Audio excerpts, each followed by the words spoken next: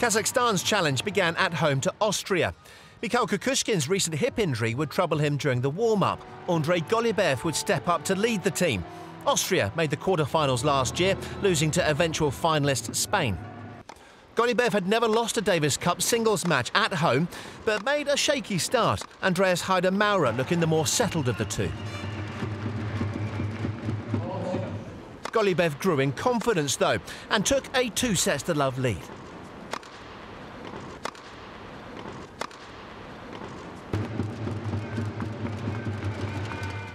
The world number 187 defied his ranking, much to the frustration of the Austrian.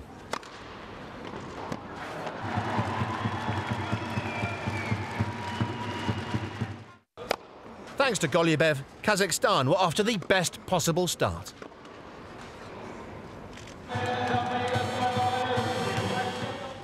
Evgeny Korolev didn't get off to the best of starts against Jürgen Melzer, as the Austrian eased into a 5-2 lead in the first set. But the Kazakh hit back to win 4 games in a row to send the set into a tie-break, which he went on to win. With Melzer shell-shocked, Korolev took full advantage, playing some blistering high-risk tennis to take the second set. The momentum was with Korolev, who wrapped up an impressive straight sets victory.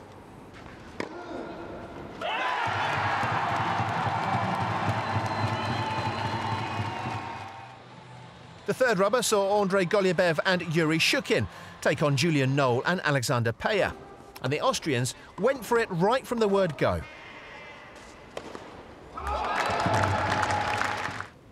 It was clear the hosts weren't experienced doubles players, and the Austrians exploited their weaknesses.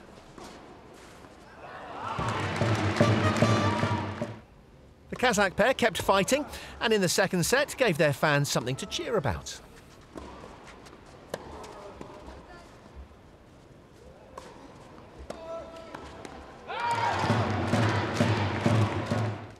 But it didn't last long, as the Austrians turned on the style.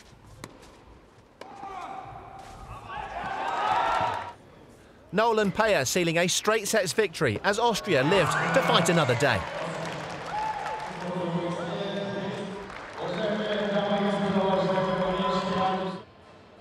As in Saturday's doubles, things didn't start well for Golubev. Jürgen Melzer claiming the first set in the reverse singles.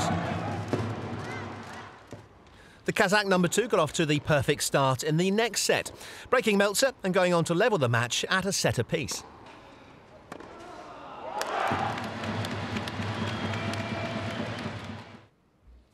The initiative was with the home player, producing moments of brilliance to steer the match in his favour. Golubev, roared on by the home crowd, served out the match with minimum of fuss and booked Kazakhstan's place in the Davis Cup quarter-finals.